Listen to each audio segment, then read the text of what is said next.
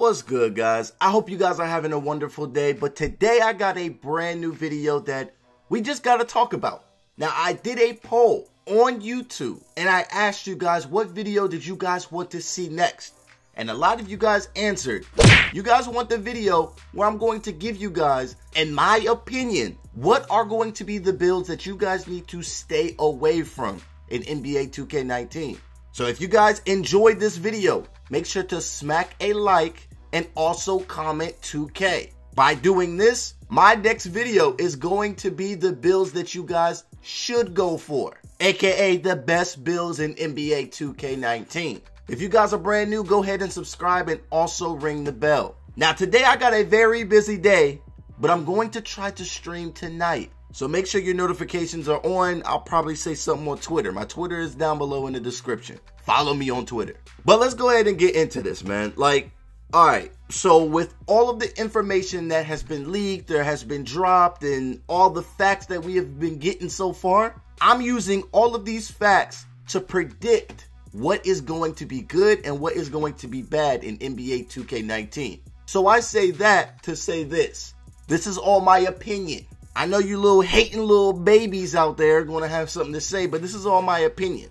Y'all going to say, how you know the worst build if 2K ain't dropped yet? This is all my opinion, alright? So let's go ahead and get into it. Now that I think we got everything out the way, the first archetype that I think is going to be garbage. If you guys have no skill, now all of this is just saying if NBA 2K19 archetype system is the same exact archetype system as NBA 2K18. Now the first build that I want to go ahead and bring up are those playmakers. So for you dribble gods out there, I got some bad news, but I also got some good news. Now the bad news is that there's a brand new defending system. If you aren't as skilled as you think you are, NBA 2K19 will definitely show your flaws. Now in NBA 2K19, the blow-by animation isn't going to be as easy as 18. You actually got to know what you're doing with the ball in your hand. 2K19 has reworked their whole system. So now in NBA 2K19, stick skills actually mean something because they matter. With Mike Wang saying that they're trying to bring back the skill gap in 2K19, this is going to be a good thing. So the only way to really get blow-bys is if you just beat your opponent.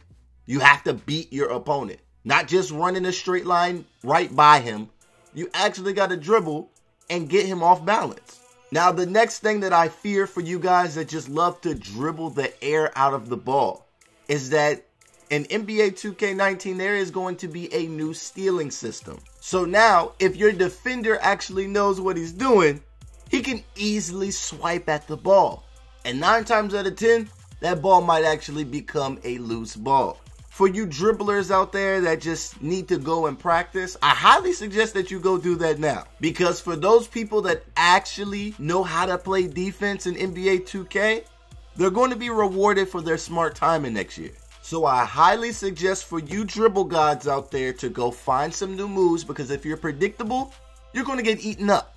But let me go ahead and finish off this archetype by saying what is the good news. Now the good news is that there was another 2K19 leak, and it says for you dribblers out there, for the people that reach on you and they have bad timing, they will be penalized. So I guess that will either trigger a blow by or you can easily cross them over. This is something that's good. So if you're not going against a skilled defender, then you probably don't have anything to worry about. But if you are, let's go ahead and spam up them GGs. Now let's go ahead and get into the next archetype. Now the next archetype that I have for you guys are those post scorers. Now your boy was a post scorer this year. I would fear to be a post scorer next year. Just because with this new stealing system, it's going to be a little bit easier. So now if there's a secondary defender and I'm not protecting the ball, he's just going to come behind me and just swipe. And that's a steal pretty much every time. I'm also scared of the brand new interior defense system. Now honestly, I have no idea how that's going to work.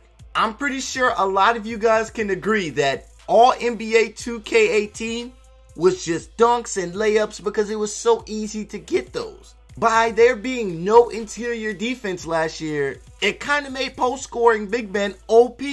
But now with this new interior defense and all this brand new stealing systems and all that stuff, you know when 2K brings something into the game for the first time, or they just try to like refurbish something, do you guys remember how OP these things are? Didn't they just have to patch shooting last year? So I'm not trying to see any of my subscribers hurt. I would hate for you guys to think that, oh, it's going to be easy to score in the paint just like last year, because it's not going to be. Those inside builds, I'm actually kind of scared for. We'll definitely have to sit and wait and see how everything plays out. But as of right now, these builds that are just dominant inside, you got to be skilled.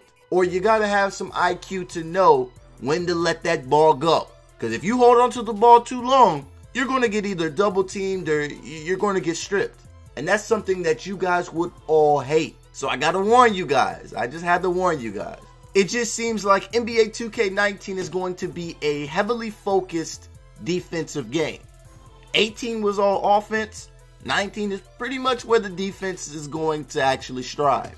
Interior defense is going to be something this year. And I'm excited. It's too many times that you're getting either dunked on or you're not even touching the dude and it's too easy to drive. NBA 2K19, they shutting all that down. So this leads me to my final build that you guys should worry about, and that is those slashing builds. With those slashers, if you can't shoot or can't do anything else, you're going to struggle next year. They took zigzagging out the game. I just played Pro-Am last night against a shot-creating slasher. All he did was go to the top, zigzag, run, and dunk on people. Well, that zigzag is out. There's going to be way better interior defense. And I did hear that all the people at the NBA 2K19 event said that without the proper timing and without the proper IQ, you will be missing a lot more layups. So all those contested layups where there's 6 hands in your face and you still somehow get the layup to go in, that's not going to happen in NBA 2K19, buddy. So you might want to pick another archetype to dominate with, bro. This is just my opinion, though. But the one thing that should shake you slashers out there is the fact that with that interior defense, when you draw contact, you will get certain different animations. So if you're going to make the layup, I have no idea. But when you hit against the chest of a big man, your player will actually feel it. So no more just brainlessly driving on 3 people and dunking on 3 people and just having fun being an OP slasher. So these are the 3 builds that I highly suggest you guys just be careful about. I'm not going to say don't build them, but right now with all this information given to us, just be careful. I would hate for you guys to waste all of your VC on the build that you think was OP in NBA 2K18 and you try and bring them to 19 and you're in your room crying. I don't want that. But y'all let me know how y'all feel down below in the comment section. If you guys missed out on my last video, I will drop that down below in the description. And if you also missed out on the video where I broke down all of the major changes that we're going to see in NBA 2K19, that will be down there too. So go check those videos out. We all need to know about these changes before we get this game in our hands. But like I said, this is all my prediction. This is all my opinion. This is what I think. If you want to tell me what you think, leave that down below in the comment section. But if you guys want my opinion on what is going to be the best builds in NBA 2K19, y'all hit the like button and y'all comment 2K down below. If I get enough of these, then I'm going to drop that video sooner. But I hope you guys enjoyed this one. Subscribe if you're new. Ring the bell. And until next time, it's been your boy Cnote. And I'm getting up out of here, man. Peace. Cream soda Fago down, still dreaming. They hate on me, I don't know the reason. Finna wake them all up, cause I know they sleeping. I'm wide awake, but shit, I'm still dreaming.